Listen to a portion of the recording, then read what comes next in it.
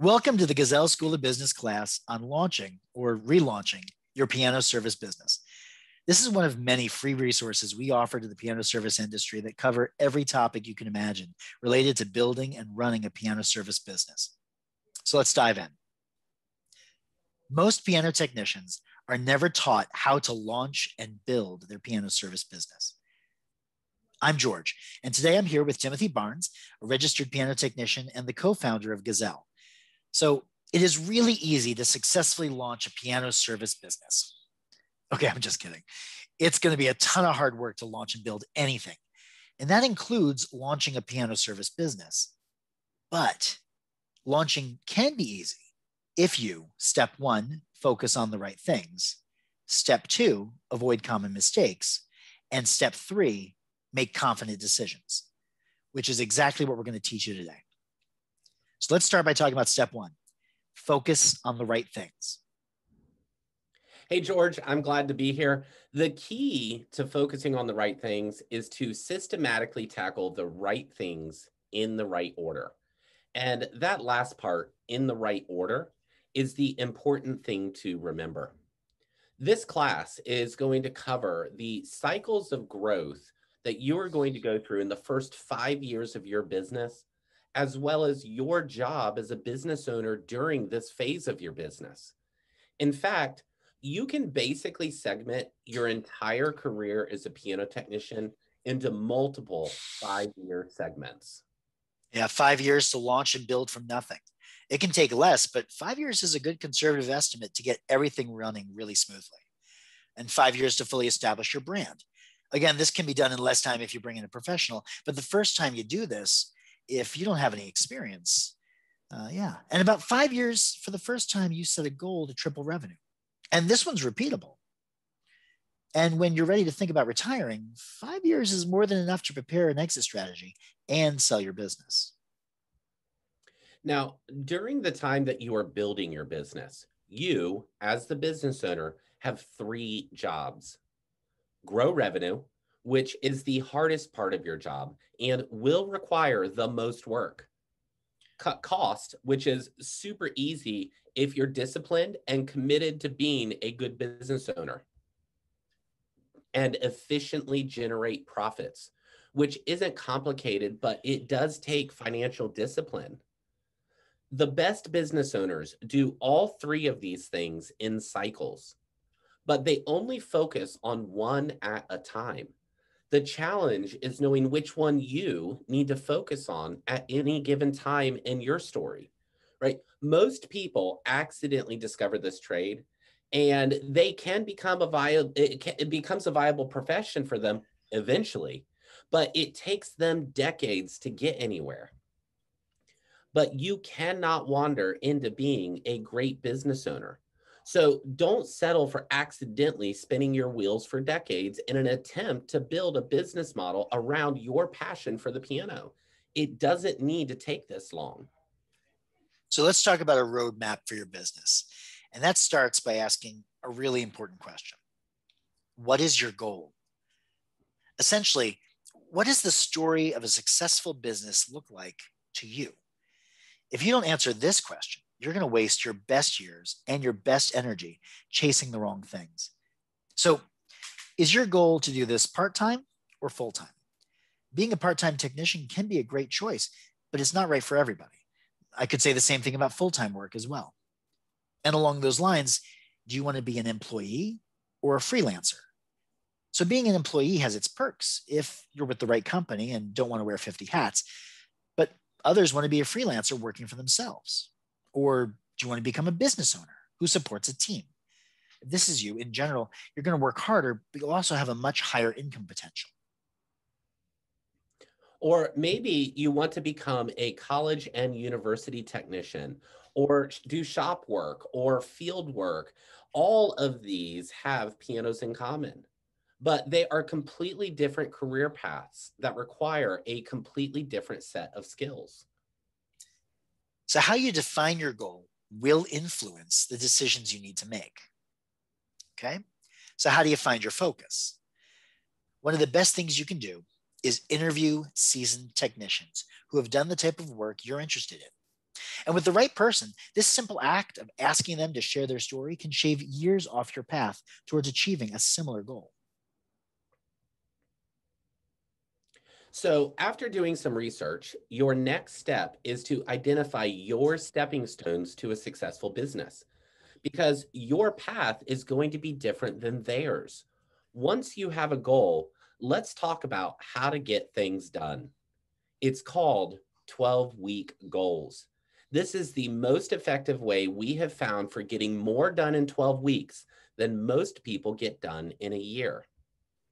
And this comes from a book called The 12-Week Year by Brian Moran. And boy, does it work. Here is the summary. So, first, you identify hopes and dreams. Now, a hope or a dream is essentially anything you cannot achieve within the next 12 weeks. Next, we're going to break our most important hopes and dreams and aspirations down into three, no more than four, small, achievable goals. Note the word achievable. That is the key. This is what you will be working on for the next 12 weeks. And by the end, you will have taken 3 to 4 meaningful steps towards realizing your hopes and dreams. Then you are going to take a week of rest, set new goals, and repeat. So, knowing your destination makes all the difference in the world. So, at this point in your journey, you should have a goal, a reasonable expectation for how long this is going to take, a basic understanding of your 3 jobs as a business owner, and a great way to stay focused on the right things and take steps to move towards them quickly. Which brings us to step 2. Avoid common mistakes. Never start a business without time or money. You need both to succeed. If you're missing one of these resources, then choosing to not start a business right now is probably the best business decision you'll ever make. To get this wrong is to fail before you ever began. But if you are ready to move forward between time and money, time is more important because it always increases in value. You have it in abundance when you are youthful, young, and stupid. Then suddenly it becomes more and more valuable the longer you live. So, one thing is true: 1 year from today, your time is going to be more valuable to you than it is right now.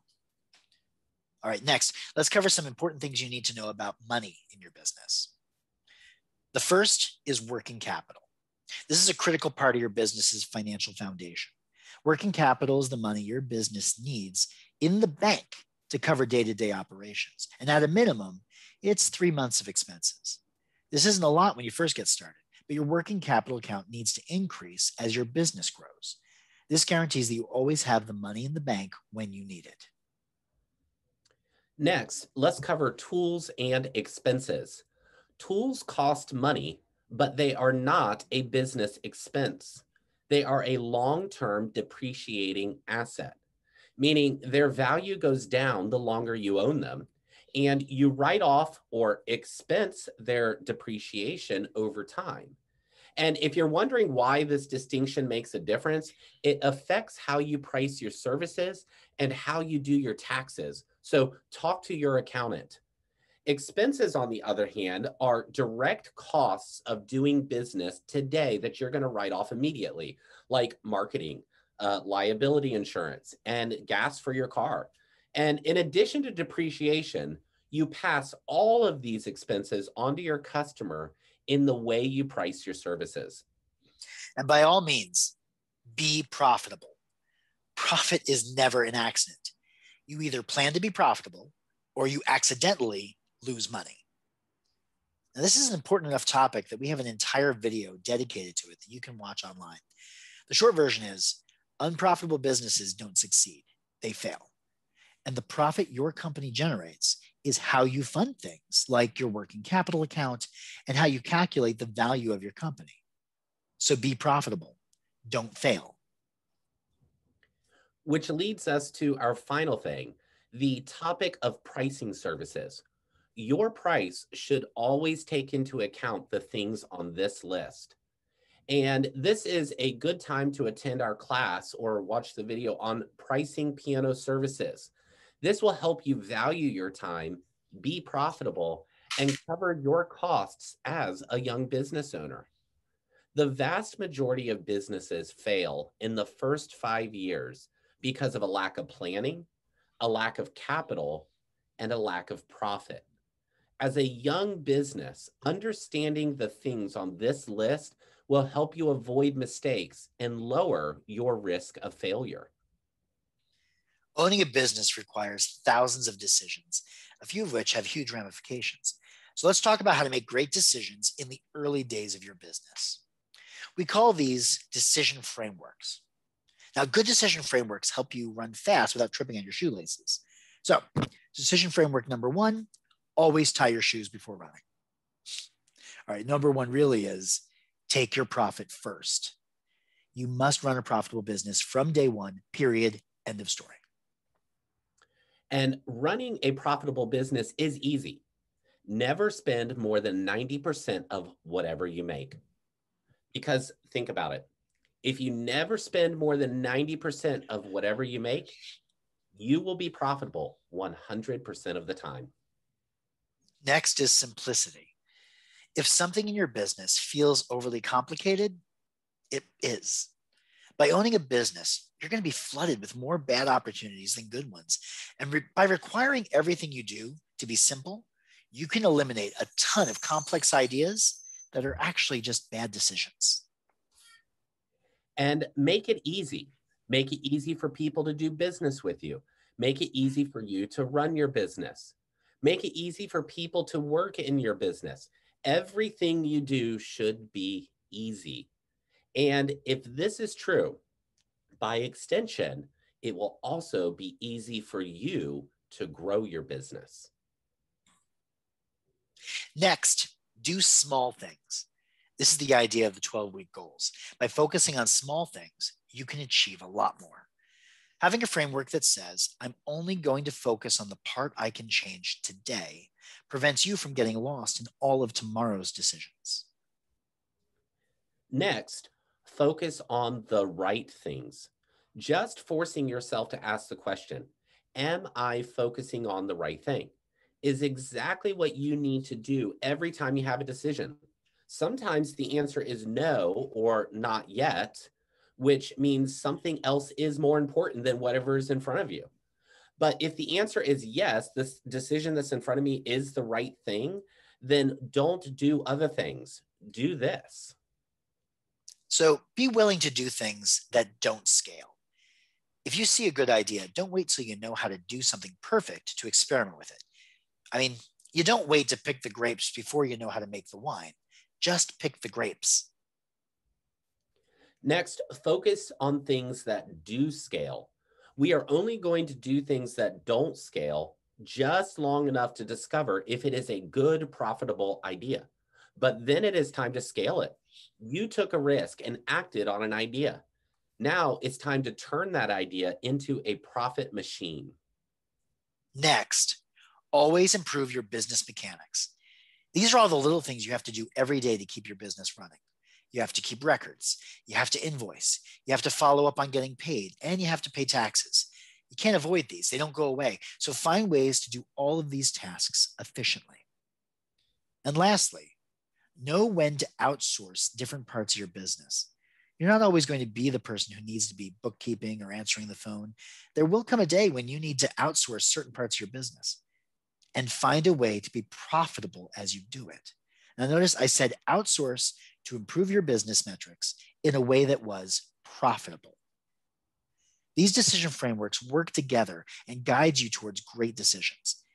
You should be able to say this decision is simple, profitable, easy for people to understand, achievable for me to do, not going to scale today, but I will scale it when I need, and is something that is necessary for somebody to do for my business to exist.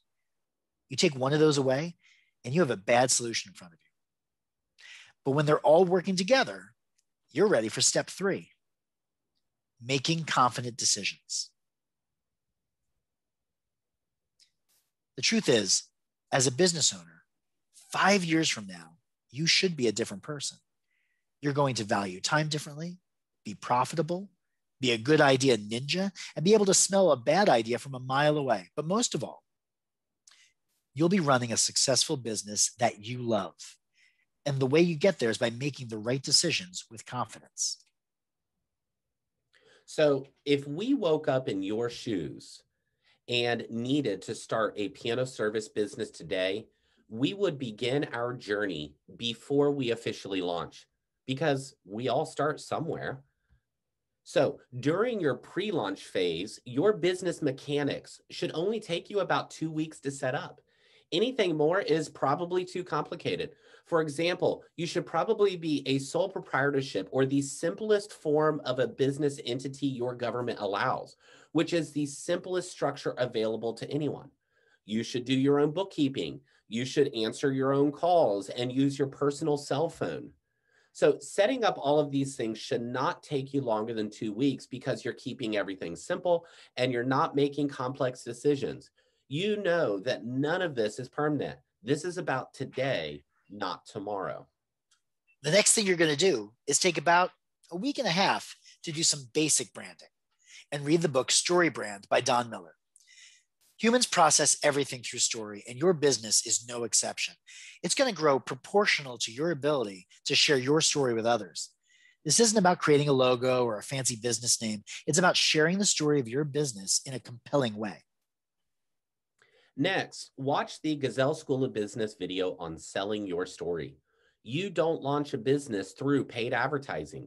You do it by telling a great story and building something people want. So take an hour to watch this and learn how to present the products and services you decide to offer in a compelling way. Next, you're going to take less than 2 hours to create your social profiles on the top 2 social media platforms you use. Just focus on the ones you and the people in your network already use. And now is the time to build a super simple one-page website. All it needs is a nice photo, minimal text, info about your service area, your business one-liner, and a big book now button. And a few other things we teach you how to do in our class and video called Building a Powerful and Simple Website. You don't need to spend more than a few hours getting this initial website off the ground. Again, we're going to keep it simple because it doesn't need to be complex. All right. Now that you have these tools in your tool belt, it is time to get your business cards printed. And again, they don't need to be fancy. Just a name, contact info, email address, and website will do. And with that, you have spent less than 4 weeks preparing your business for launch. If you don't get distracted, you can be launched and off the ground in very little time. Which brings us to the second part of quickly launching a business, your soft launch. So keep your day job and side hustle this for a short amount of time. You'll get there, but for now, let your day job cover your bills so you can focus on growing your new business. To do this, immediately tell 100 friends about your new business. Now, the people you currently know are the cheapest people to network with because all it costs you is your time. You start a conversation, and the next thing you know, you're being introduced to the people who will become your customers. And this is a great time to watch our video on finding and retaining new customers. But essentially, standing up and saying, "Hi, I'm another piano tuner," isn't going to get you anywhere. You need a better approach. Next, we are going to personally pass out 500 business cards to meaningful people in the community. If you ask any seasoned technician the secret to growing a business, they will say word of mouth. But the truth is, the first 100 appointments you get are going to come from pounding the pavement, not word of mouth. Word of mouth referrals will come in time. But right now, your job is to pound the pavement and get the word out. And of course, start scheduling appointments. Your soft launch is basically the first 30 appointments you schedule. All you need to do is prove that you have the ability to pound the pavement, turn some revenue, and get appointments. And with 30 appointments behind you, it is time to pick a date for a grand opening. Your grand opening doesn't need to have a bunch of fanfare, and it doesn't mean that you are doing this full time. All this means is that you pounded the pavement and you proved to yourself that you can fill your calendar with work that turns into revenue. You are simply putting a stake in the ground to say, this is where my journey starts. This is officially the birthday for your business. In the first year of your business, your first goal, though, is simply to find clients. You need to find your tribe. Then you are going to start getting online reviews. Every time you do work for someone, you need to get paid with an online review and hopefully some cash too, right? These are real reviews from real clients, not your aunt and uncle who live in another state. And we have an entire class and video you can watch called Landing the 5-Star Review. Great online reviews are how you get word of mouth kicking. They help you reach into groups of people who you don't know from Adam. Also, start pre-booking your return appointments. Every time you walk into an appointment, you should walk out with the next one already on the books. This is a really small thing that pays huge dividends. And the last thing you need to do in the first year of your business is focus on giving out estimates and condition reports to all your customers. Now, over time, these estimates compound and start increasing your revenue from returning customers. So be sure to attend our class or watch the video called Creating Estimates That Sell. We have years of data showing that on average, technicians using Gazelle's estimates are bringing thousands of dollars of new revenue each month into their business. Additionally, every year, piano technicians around the globe are quoting tens of millions of dollars worth of estimates in Gazelle and using these to rapidly fill their shops and grow their business. If you spend all your time doing these 4 things, you'll be doing all the right things during your first year of business. And with that, you've made it to your second year. You deserve a party. Take a moment to celebrate because some never make it this far. The first thing we are going to do in year 2 is codify your year 1 habits. Everything you just did in year 1 is important to continue doing. So find a rhythm and then add 3 things to this list. First, study your year 1 services by volume. You don't need a spreadsheet or a super complicated analysis. You probably know what this is right off the top of your head.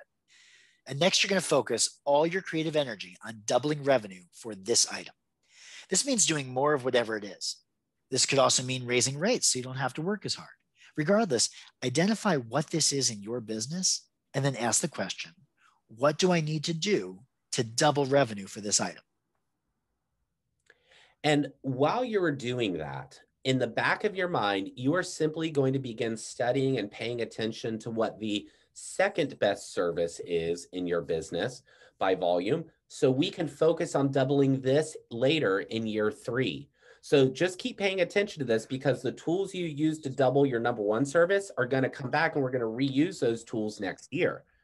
Now, again, if you focus on these 4 things during the second year of your business, you will grow so much faster because all of your energy is confidently focused on the right things. And with that, congratulations. You've made it to year 3. So let's grow revenue and trim fat. 30% of businesses never make it this far. You're beating the odds. And you've already proven your ability to double revenue from your primary source of income. So like Tim said, we're going to focus on getting to $100,000 in total revenue, which is only $400 a day. And you can easily get here by doubling your second most common service, the same way you doubled your primary service. And part of getting to $100,000 a year is cutting dead wood. That's right. You have been in business for 3 years. It is time to review some expenses and fire some bad customers. This will help you be more profitable and free up time to focus on your 3rd year goals. So next, we're going to build a better website. If you remember, we got to this point on just a 1-page website. So now let's spend a few weeks building this out to make it more robust. And you might even consider hiring this out. With your new website, you'll be positioned to start doing effective paid online advertising. But be careful. There's nothing worse than paying to send people to an ineffective website. It doesn't look like much on paper, but trust me, this is enough to fill all your spare time in your 3rd year of business.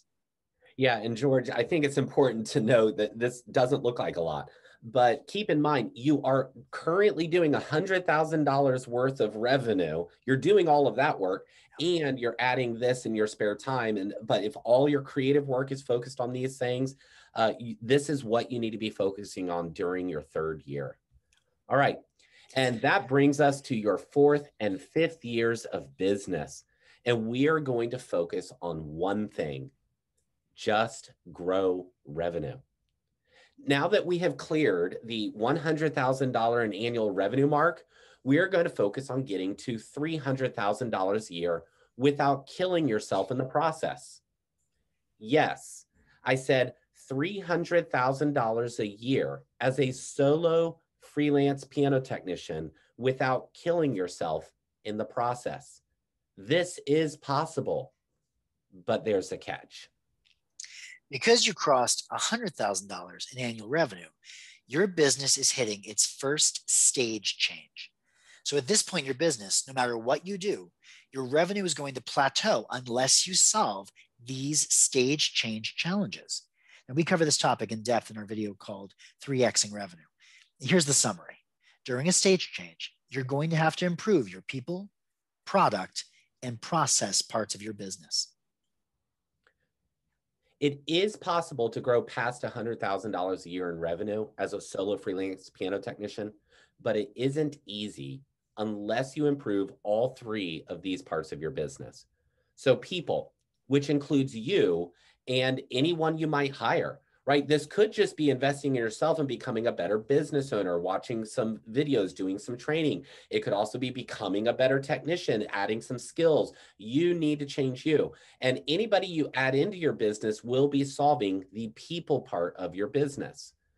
And we have an entire webinar you can watch for free on this topic called Hiring Your First Office Assistant, because offloading or outsourcing this part of your business will help free up time for you to grow elsewhere. This is a people change in your business.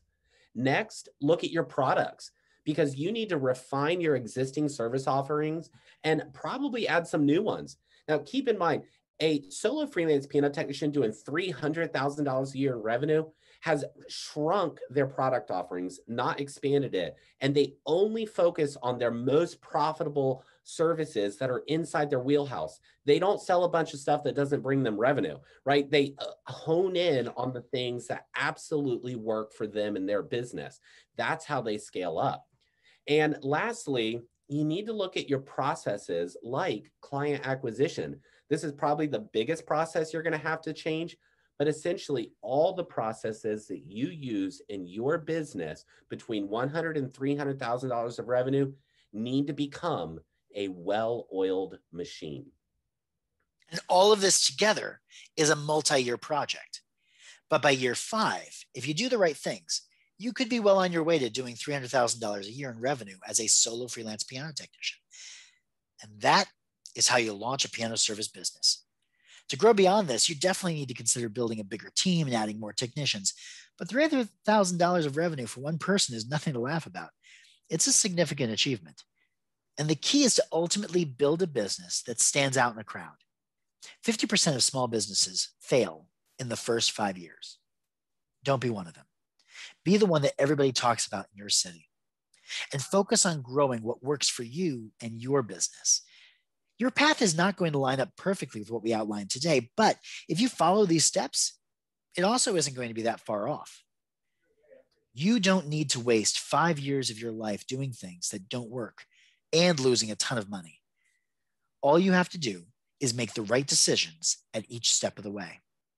And the truth is, with these tools in your tool belt, you can go from someone who has no idea how to launch and build a piano service business to the premier technician in your city. If you believe you can be the best piano technician in your city, I guarantee you, you can. Just follow these steps and make confident decisions every step of the way. Gazelle School of Business is a free resource that covers every topic you can imagine related to building and running a piano service business. Here at Gazelle, we focus on technicians that are frustrated by inefficient scheduling of appointments, struggling to keep up with sending out estimates and invoices on time, and lacking enough monthly revenue to be consistently profitable.